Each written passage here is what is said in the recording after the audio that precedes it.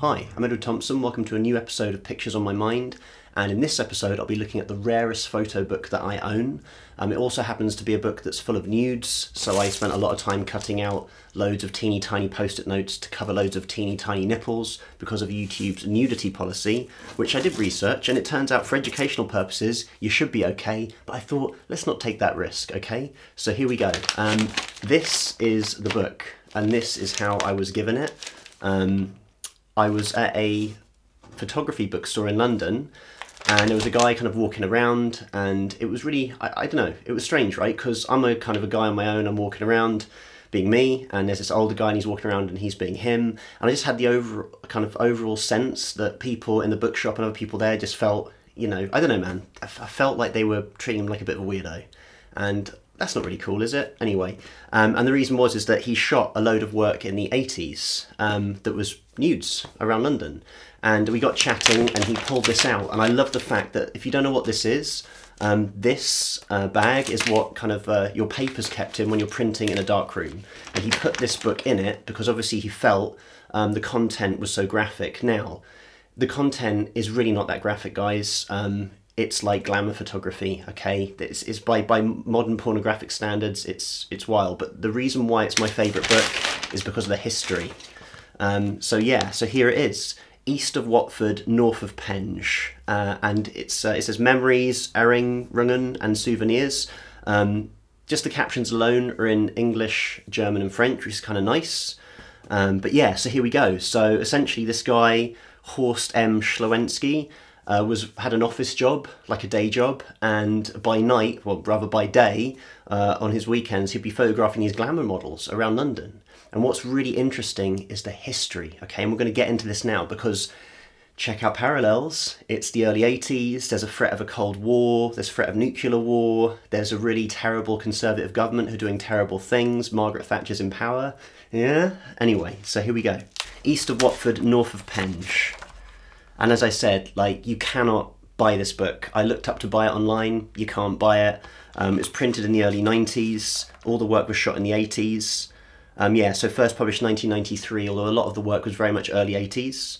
The preface here, to those who have not heard of the place, as well as those who recognise it, it is known as the City of London. Having lived nearby and worked for nearly 30 years here, witnessing the changes that have taken place when I was passing streets, buildings, places, I often wondered what had been there before. It was not until some 15 years later that I started to take photographs in order to refresh my memory in years to come. The intention was to take pictures of both old and new structures and landmarks, or rather insignificant places, as well as events and activities that may disappear in the future.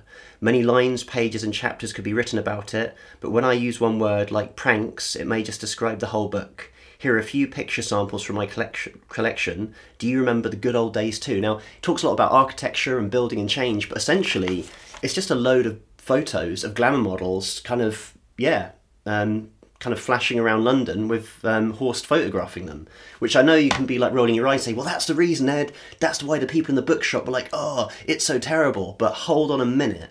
Like, if this was Helmut Newton, you'd be singing a different tune. If this was Boris Mikhailov, you'd be singing a different tune. So let me just fight this guy's corner because no one has, and I feel like he should have his dues because there's some great work in here, okay?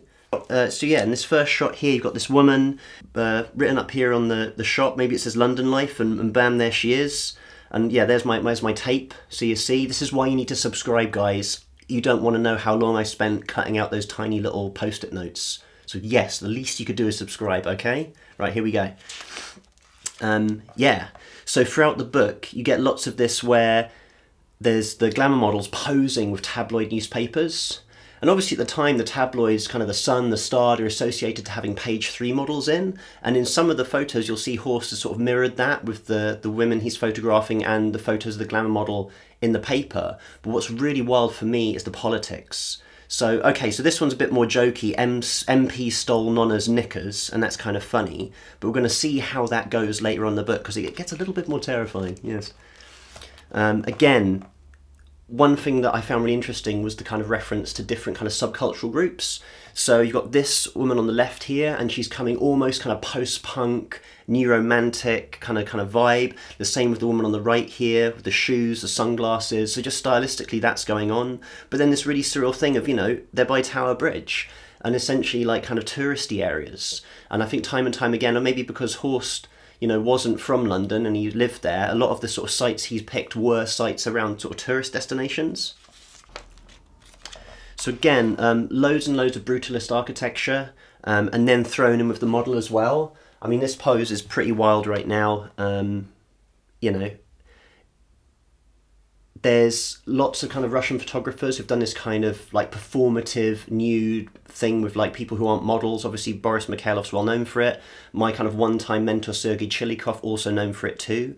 The thing that changes it with Horst for me is it's clearly, you know, these were glamour models and obviously he's paying them, and in some of it you can really see kind of the power dynamic of kind of how they're relating to him and the camera and the kind of activity. So a lot of the time they are acting something out. So look at this shot here, you know, this got this woman here and she's the lookout. And, you know, essentially, she's sort of playing along. And obviously they were having to look out because they were like, okay, and you're going to open your coat now and I'm going to take the photo. But again, the fascinating thing for me, having lived in London, is the changes. So look, in the background here, you can see the Hayward Gallery. And again, working in lots of this kind of brutalist architecture in areas around the city of London. Change. So here's a photograph of Old Street in 1998, and you can see this kind of old, kind of more kind of industrial warehouse kind of building in the background behind the billboard for the flights to Philadelphia. And then fast forward to 1991, and you've got this massive new high-rise, just kind of illustrating that change, but with kind of exactly the same composition. I kind of dig the glasses on the model as well in the early 90s, kind of those wraparound big shades. Okay, Milk Maidens, he's called them, but if you don't remember, but predominantly everyone in the UK used to get their milk delivered by an electric milk float. Pretty forward thinking, right? Yeah, there'd be a little milk float driving around in the morning. The milkman would literally put pints of milk by your doorstep. The blue tits would come and peck and blah, blah, blah. But yeah, so that was something that was going on. And again, that's been immortalised in these photos. Now, okay, so you've got the glamour models in there and they're holding the milk and posing. But again, there's something kind of quaint about it. You know, the fact that Horst was sort of gave me this book in the little black bag, looking back, it's, you know, it seems kind of ridiculous because it is, you know, it's just kitsch. It's a bit camp. It's a bit quaint. It's nothing more than you wouldn't see in a Carry-On film, you know. But here we go. Now these are probably like my two favourite photographs in the book, and the reason is the newspapers. Okay, the reason is the newspapers. So this woman on the left, again, she looks kind of like proto-Cure fan, goth, which is kind of cool. But her paper, part of it says Reagan it was, and we can't see it because Horst or someone has torn the bottom of the newspaper off, and now you can see the breasts of the model who's on the page 3, along with the breasts of our goth model, but also Reagan. Now, if you're not aware, like Ronald Reagan was president of America during the Cold War. So there's huge stuff going on politically and sort of globally. On the flip page here, on the other page, we've got a woman, and she's again by Tower Bridge, but it's the Daily Star, and it says stand by to invade. This is terrifying stuff. What's going on? Yeah. So that's that really weird thing where, you know, imagine Horst is running around with these kind of like goth punk glam models. It's the Cold War. We could be blown up by a nuclear like wave any minute, but yeah, let's just run around London and do these weird kind of pop-up punk pranks and yeah, expose yourselves and do these kind of photos. Yeah, for me it's wild. For me it's wild. So again, to the subculture thing, we've got these two Cure fans here. I mean, I've got to say, the one on the left, dead ringer for Robert Smith, dead ringer for Robert Smith. And then we've got these more punky girls on the right who are being quite punk and they're sticking out their tongues. So again, and he's even titled it Everything You Can Do, I Can Do Better. I'm not sure if that's alluding to the kind of like, that kind of era. Obviously I was like a baby at the time, I don't remember. Was there any parallels of stuff between goths and punks? I don't know. Anyway, was there conflict? I don't know. Anyway. This page, right? This double page spread, for those who weren't like valuing it and were like, Ed, what's this funny guy who works in an office just shooting the glamour models? This could be Helmut Newton. The one on the right in particular, that hard light, the pose, everything about it, totally could be a brilliant Helmut Newton picture, okay?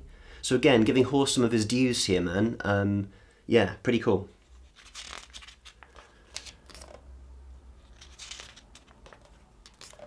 So again, on the photo on the left-hand side here, we've got the use of the tabloid newspaper, The Sun, and you can see it says Maggie's Monday Massacre. Now, of course, that was Margaret Thatcher.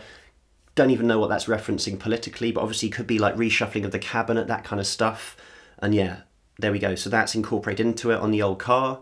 And again, with the model on the right, very kind of new romantic, very kind of like punk, but like punk into the early 80s. So yeah, kind of cool. Lots of buildings. So on the left here, you can see the Royal College of Music, and it's titled Festival Hall. So I'm not so sure on the history there. Did that become the Royal Festival Hall? Possibly. Anyway, let me know in the comments. There you go. Some more people cavorting around. This lady in the snow. And again, there's not too many photos where the models are really engaging with Horst or with the camera. And I really like the way this model with the woolly hat in the snow is really kind of staring to camera. It's a very strong gaze. It's pretty cool.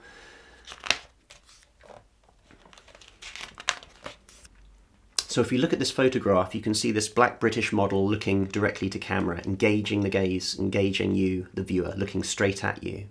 And right at the top it says, on this historic site, Shakespeare's Globe Theatre will be rebuilt starting 1985. So we know it's early 80s, and it's even before the Globe Theatre was built, but it's the graffiti in the background. Wake up, Whitey. Now, we can't see quite what it says behind the model, but it looks like it says join NF now. Now, for those who aren't aware, NF stood for the National Front, and they were a far-right organisation, a racist organisation. Basically, they were not happy with the way that multiculturalism was coming into the UK. Obviously, people from all over the world coming into the UK, and yeah, obviously hated it. And yeah, militant racist organisation, dangerous racist organisation. So the fact that Horst has placed that black British model in front of that signage, it's like a clear declaration of kind of where he stands. And yeah, I think that's really cool. And it's not something you'd expect from just like a whimsical set of glamour models photographed around London. And that's why I find this image so arresting.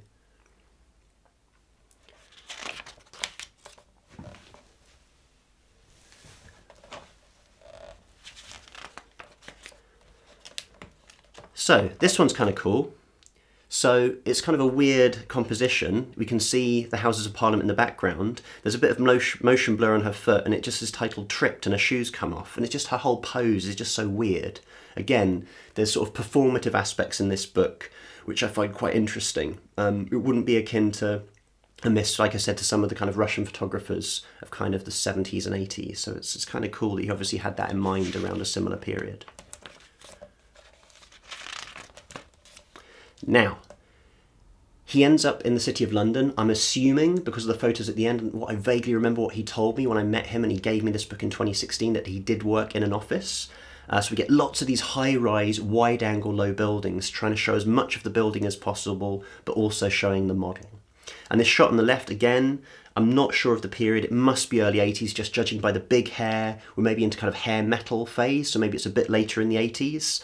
Obviously very voluptuous, but look at this business guy in the background. Can you see him? He's literally about to walk into the scene, and we can actually see him there. That's a pretty cool shot. And again, this model on the other spread here, again, this very low angle. This sort of starts to sort of play more with leather, so we're getting more into kind of potential fetish scenes. So there's sort of leather boots, leather jackets, that kind of jazz later on into the book. Sort of mirroring, obviously, kind of what's going on in the scene at the time. Again, more of these low angle building shots, presumably around where he worked in London. And again, throughout the book, there's a few motifs he comes back to, and one will be these kind of low angle, high rise shots. I have obviously put post-it notes over these upskirt images, but just to say, even if you saw them, it's pubic hair. Like, it's just pubic hair there. It's not graphic. Just again, looking and thinking about kind of modern pornography, this is like, it's like a carry-on film, okay? So there we go. So again, some more of these sort of strange, brutalist buildings here. I forget the name of this one. I've had a photo taken by there, I can't remember, by a friend, but I wasn't quite like that in the photo. Thanks, Claudia. But yeah, anyway, so there's this building here again in the City of London. And just to think about Horst sort of walking around with these women and just sort of being like, hey, now, you know? It's so bizarre, isn't it? Kind of surreal. Again, these very kind of, even becoming more abstract now. He's maybe found some kind of strange corporate art. I'm not quite sure what that pyramid is, but using that kind of brutalist line and leading lines, drawing you in, and with these very sort of surreal angles. I mean, it's interesting to see, obviously, he seems to improve as with the photographs as he's going along as well, although these photos don't have timeline, like don't have a date on. Again, no sort of way of dating these photographs.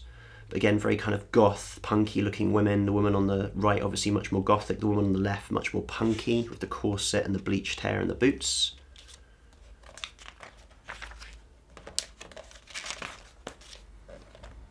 Yeah, again, really nice shot here, almost kind of like that kind of surrealist kind of 80s image where we've got so much negative space and this model kind of leaning back, and the angle just seems quite bizarre, and then all these buildings clustered at the top. There is something inherently surreal to me about this image, and I think it's a really good photograph.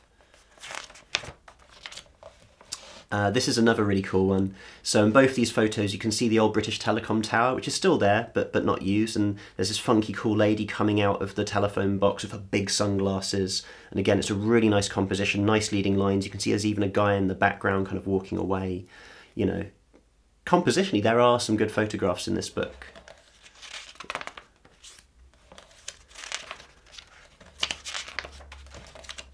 So again, a photograph illustrating change. So on one side it says Finsbury Square 1985, and you've got the woman leaning out of the old school kind of British telephone box, sort of the red traditional telephone box. And then on the right, if you remember these guys, the newer telephone boxes, which you don't really see much anymore, but that's how they looked, those guys. A few more here of the telephone boxes, again with the models coming out of the telephone boxes. Yeah, I just, you know, I just find them quite, the majority of them quite quaint, quite kitsch, quite camp. I don't have a problem with the nudity at all. I feel like just by looking at the gaze of the models and what they're doing and where they are, it feels like quite a collaborative process. There is one photograph we're getting to though, which is a little bit more questionable. Oh yeah, these ones are fun. So again, it's the models, and clearly he was out photographing, there were some builders, and you know, who knows? It's this clear up construction. Could this be the construction of what became Canary Wharf? Could this be the Isle of Dogs around the same period, mid-80s? Maybe it is. Again, these older ladies here now walking around Broadgate, and he's written today. So obviously, yeah, it looks like it's possibly 92, 93. And again, just looking at the leather, looking at the kind of PVC, and it's sort of leaning more towards fetish clothing. Again, jumping, whimsical, playful, just seems quite rather silly, you know, it's not offensive, it's just, it is what it is. Again, some change here, so on the left, it's both the same location, so the woman walking up here, and then the very pregnant kind of, I don't know what sort of group, it's like she's kind of a bit new romantic, kind of a bit punky, but really cool, and obviously very pregnant. But again, it just makes for a really interesting picture, and just having her looking towards camera of the sunglasses again, you know, much better than the shot on the left. There's something really about that. So again, showing that change and kind of fun. Now, a difficult pairing here. So the one on the left, she's got the headscarf on. I'm getting the whole babushka kind of vibe. It says AD 1922. Is that what he was kind of going for? But on the flip side, you've got this woman, it says question mark, question mark, question mark, BC, rear of Phoenix Theatre, and she's quite old. And we're, for me anyway, well into Boris Mikhailov territory with this image. She's not like any of the other models in the book. She's very old. You worry ethically about why she would have posed for this. It's one of those grayer areas for me.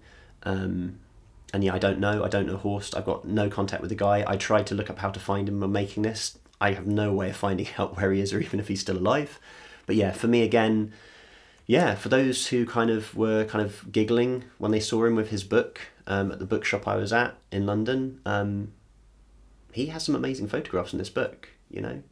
And it's a shame that people, for whatever reason, just didn't really take him seriously. But yeah, anyway. There's one of my favourite photos in the book. Oh, coming up now. This is it. So these two are kind of cool. So the one on the left, amazing.